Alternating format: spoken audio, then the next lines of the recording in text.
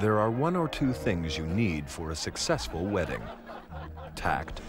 So, John, how's that gorgeous girlfriend of yours? She's no longer my girlfriend. Ah, dear. Still, I wouldn't get too gloomy about it. Rumour has it she never stopped bonking old Toby Delisle just in case you didn't work out. She is now my wife. A discreet best man.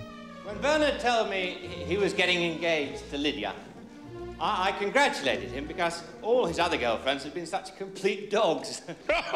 Although, may I say how delighted we are to have so many of them here this evening. Delightful guests. How do you do? My name's Charles. Don't be ridiculous. Charles died 20 years ago. Must be a different Charles, I think. Are you telling me I don't know my own brother? No. An experienced vicar. Who lives and reigns with you and the holy goat. Ghost. And a loving bride.